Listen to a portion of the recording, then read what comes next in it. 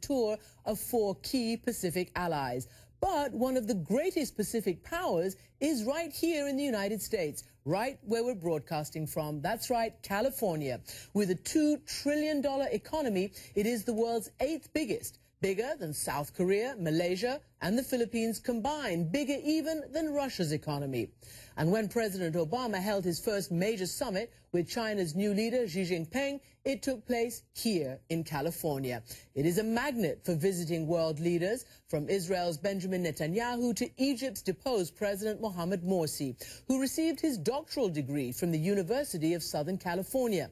Morsi, of course, has since gone from president to prisoner, and later in the program we'll talk with one of Egypt's presidential candidates vying to replace him in elections next month. But first, we dive into California's once troubled, now calming waters with the man who seems to have pulled off an administrative miracle, Governor Jerry Brown. This state that has powered so much American innovation seemed to have run off the rails in the last decade. It was ground zero for America's devastating housing bubble that fueled the 2008 global recession. And its elected officials were paralyzed by a monstrous $27 billion budget deficit. For good and for ill, what happens here in California impacts the world. The man behind this state's revival is, of course, Governor Jerry Brown. At 36 years old, he was one of California's youngest governors when he first served back in the 1970s. And now he's California's oldest, and he's not done yet, as he aims for an unprecedented 4th term. This idiosyncratic leader who wrestled recalcitrant legislators and taxpayers into making the really tough choices joined me from the state capital, Sacramento, for an exclusive interview to explain just how he did it. Governor Jerry Brown, welcome to our program. Thank you. You, to mix all the metaphors, are the turnaround kid in the comeback state. It wasn't so long ago that California was being uttered in the same breath as Spain and Greece during the worst of the economic recession overseas. And now it's turned around. How did you plug and now have a surplus, a $26 billion deficit? Is it just the economy, or did you do something special? Well, it is the economy, but we did something special. We cut programs, programs dear to liberals, programs dear to conservatives and builders, the university, child care, a host of very good programs we had to reduce because the money wasn't there. And we faced the music, we took our medicine. In addition to that, I asked the people of California to vote in a voter referendum called an initiative to raise the income tax on the highest earners and to raise the sales tax 1/4 cent on everyone else. And that passed with a very strong majority. And so between the cuts, the taxes, and the inherent vibrancy and recovery of the California economy, we are now in a surplus position, whereas before, as you indicate, we were being compared with failed states. So what about the failed state of Washington, D.C., the dysfunctional state of affairs in Congress, between Congress and the White House? They can't even get a budget together. Is there any lesson from California for the wider country, or did you benefit from having a Democratic majority everywhere you looked? That's the point. We not only have a majority of my party, but we have majority rule in terms of our budget, both the spending and the cuts. That's a majority. We don't have a 60% rule, and we're not a House divided. We know that a House divided really can't make it for too long. But beyond all that, there is almost willful inability on the part of the extreme elements there in Congress to come together. So I think it's very disquieting.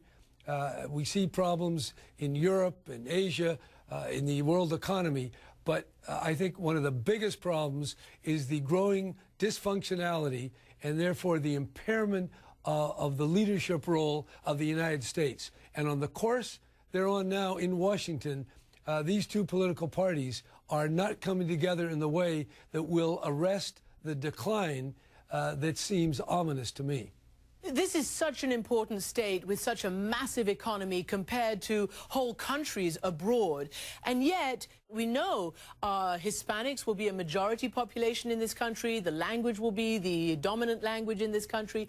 And yet, Hispanics are falling between the cracks when it comes to education, even here in California and around the Southwest. I mean, really lamentable. How is it going to be possible to make sure that this new majority is going to have the tools to enact their numbers and their responsibilities? Well, first of all, the Latino community is growing in numbers at our universities. Secondly, by raising the minimum wages where a lot of Hispanic people are, that will contribute to family stability. So ensuring the health care, the educational opportunity, the minimum wage. We've now given the right to drive a car, even though people are not documented. We're going to do all that we can, but we do need a national turn, and that takes the Republicans as well, that we recognize our future is with so much with our immigrants as well as our native peoples, and together we have to focus on bolstering the human beings and the kids and taking care of our human resource needs, and we're not doing that. I mean, I have no doubt about it. Fabled state. Los Angeles is a fabled city, and yet statewide some 60% of your roads and highways are in lamentable condition. Traffic is obviously terrible. You yourself have taken on the idea of infrastructure very seriously. You want to build a major initiative for a bullet train, but it's become incredibly unpopular.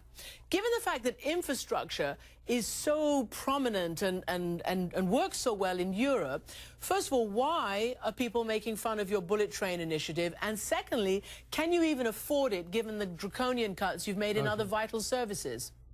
Well, first of all, there are some people making fun of everything.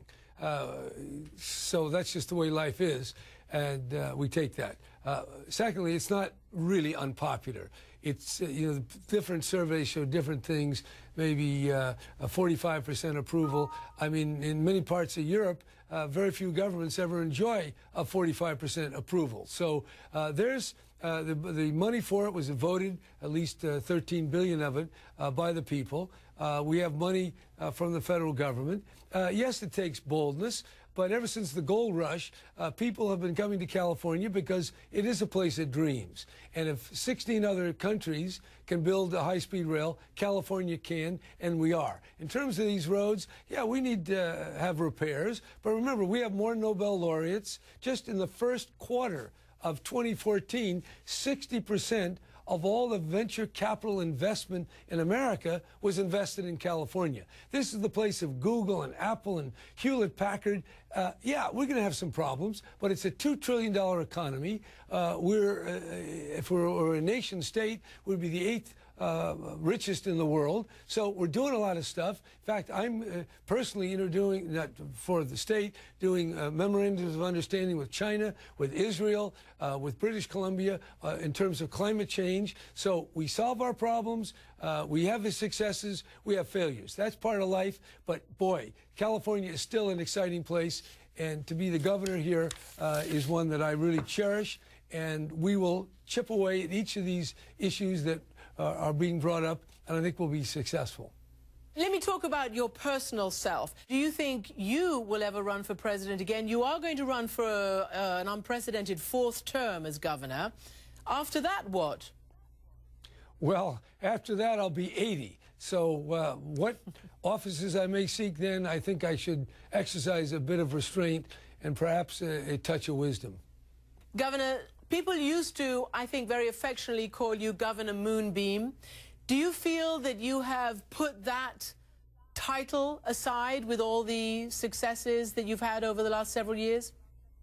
Well, in some ways, I feel I've earned that moniker because of the creativity, and yes, the unpredictability, but what we've been able to do. California is the leader in America in solar energy, in efficient buildings, in the number of electric cars, in venture capital, in climate change actions. So we do a lot, but if you do a lot, you also have to fail a lot.